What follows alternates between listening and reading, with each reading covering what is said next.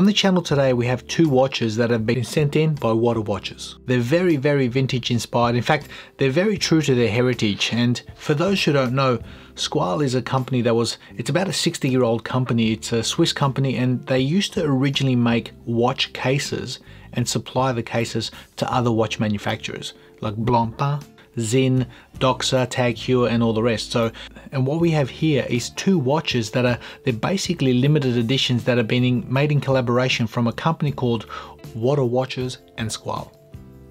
And people are saying, well, Squale, isn't it pronounced Squale? Well, it's not. The original word squale is a French word, and it means shark. So as you can see on the actual dial itself, there's a shark. So there's a bit of history going on with these watches, and I tell you what, I'm quite impressed at what I've seen. I've had these for a week. I've been wearing them. Full disclosure, you saw the pop-up. These watches have been sent out. They sent to me, look, review them, have a look at them, and if you decide, you can keep one. Well, but for me, it's a no-brainer. I'm definitely going to keep one, but the biggest problem is which one.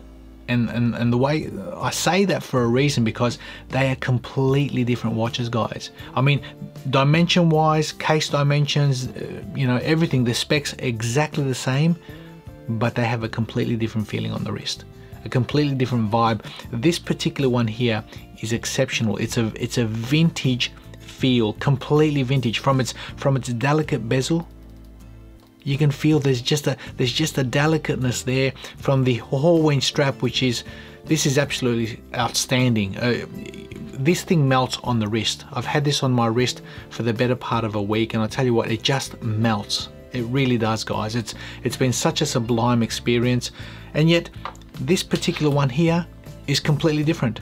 Same case, size, dimensions, and all the rest, but a firmer bezel, a more modern sort of approach. For me anyway, it's given me a more modern feel on the wrist.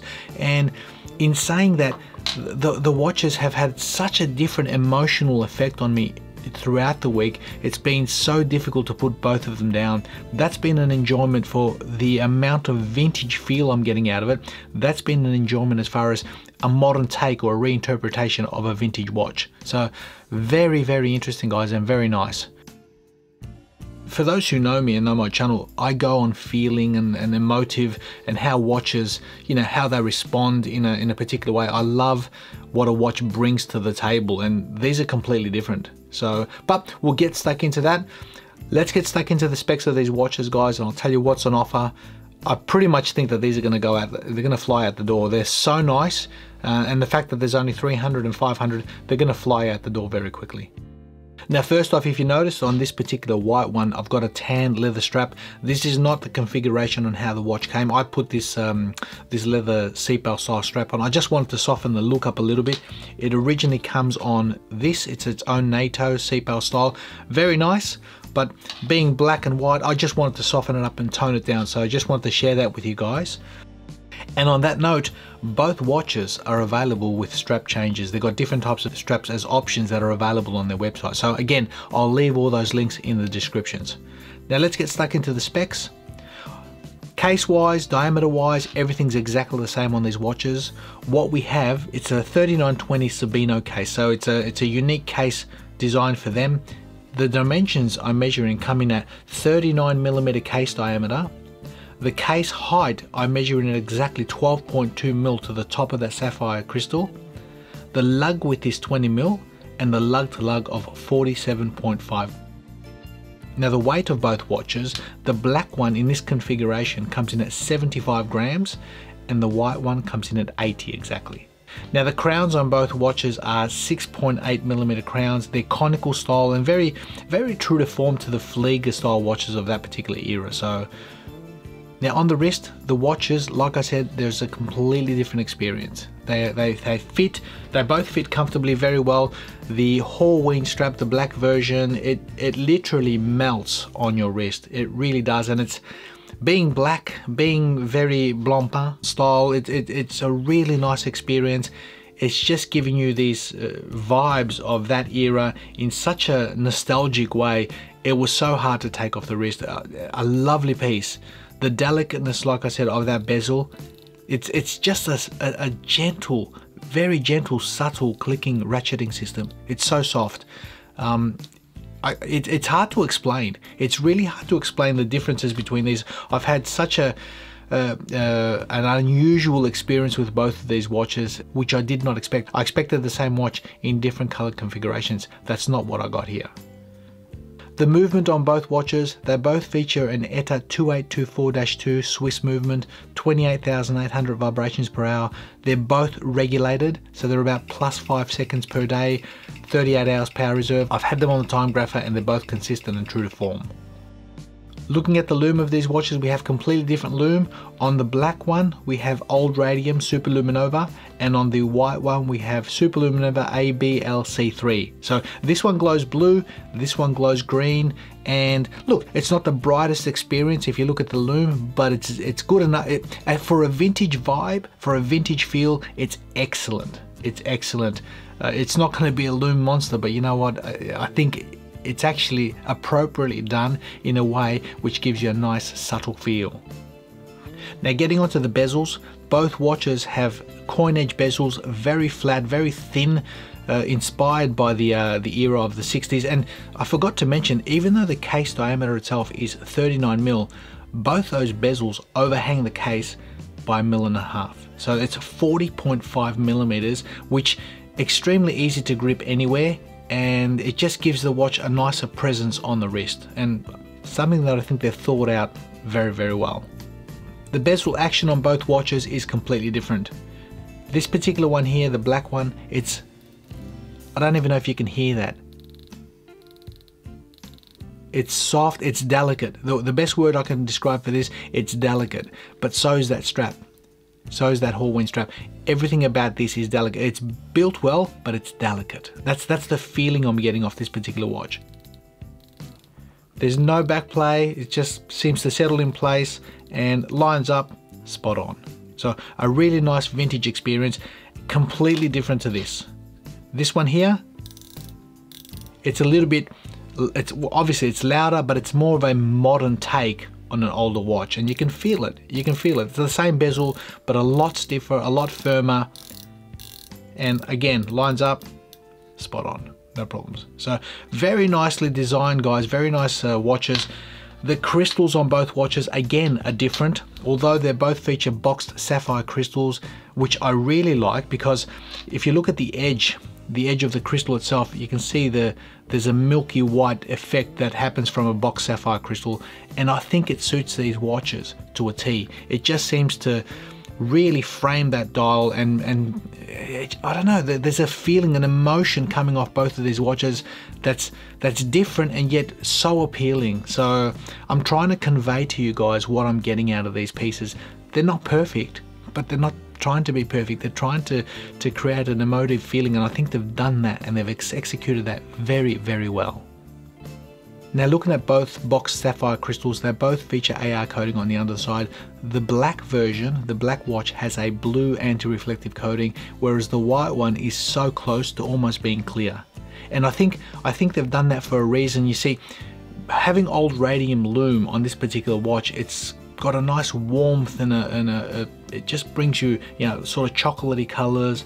It's got a nice warm tone to it, and having that blue, it just cools it. It brings a nice coolness to the actual watch and the color palette, which is quite nice, and I think it suits it to a T. Whereas the white version, having a clear AR coating, it's just neutral.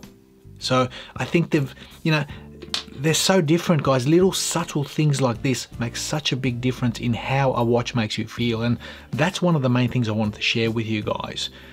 Now I'll tell you straight out what I like and dislike about both watches, guys, and I'll tell you my dislikes first.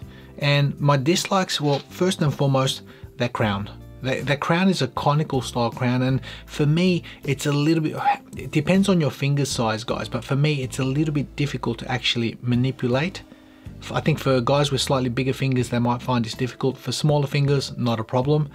The winding experience has been great. The latch down experience, the movement itself has been great, not a problem. So having that ETA in there has been really reliable, and like I said, on the time grapher, extremely accurate. But one of my dislikes is that crown. A second dislike is, look, potentially the lume. It's not the brightest of lume, But in saying that, it's really true to form as far as its vintage execution, as bringing something old school. And you know what? If this was a lume monster, I don't think it would have been appropriate. If it had more copious amounts of lume in here, I think it would have just done an injustice to both of these watches. So it's just subtle enough to show you where you're at on the dial, but not overbearing, if that makes sense. Another dislike, the fact that these things are limited editions. You know, you've got 500 pieces here, 300. I don't see these things lasting. Like I said, I think they're really well designed. They're pretty much going to fly out the door. And another dislike is potentially that Halloween strap. I love it. It would have been great to see it on this watch as well. But in saying that, these things, or forget this strap, that's my strap, but there are different strap options available for both watches. Get on their website and you'll see that this is available as an option. I think they've got NATOs and all the rest. So, but the likes, there's so many to mention. There is so many to mention about these watches, guys. The case diameter, the dimensions, the true to form styling from that era, fantastic. The ETA movement, fantastic. Completely different feeling watches. You know, one's all vintage and one's pretty much a modern interpretation. So completely different vibe. Love that, love that. The Halloween strap, like I mentioned, this melts on the wrist. It's so thin. It is so thin. The watch melts on your wrist, which I really, really like. And the spring bars, I'll show you on this one. The spring bars, very good quality. You know, they're not fat spring bars, but you can see they're solid, they're thick, really well done. And the fact that they both offer 300 meters of water resistance. You've got such nice proportions in watches, and you've got 300 meters of water resistance. So I think overall a very beautiful package and presentation. I'll show you the boxes. This is the one that comes with the black. It's a Japanese style custom made box, and look at that. You'd never think that it fits in here, but it does. It actually rolls. Let me show you something. It wraps around here, being so thin. Look how thin that is, and sits inside the actual case. So that's lovely. Even a subtle touch like that makes a huge difference in the emotion on how you feel of what you're receiving. So I like that. That's lovely. The white one comes with its own wallet, as you can see. You've got your warranty, 2-year warranty instructions. A really nice package, guys. So, you know, I get excited about products that are doing it and are doing it properly. And I think these guys are nice. They're not perfect. They're not perfect, but I don't think they're trying to be perfect. I think they're trying to bring a vintage watch. You know, it's their case, it's their generation. They designed this stuff back in the 60s. Really well done. Now these watches, they are unique design, styling, everything. They're only available at Whatawatches. I will leave the links in the descriptions. Let me know what you think, guys. I'm really impressed.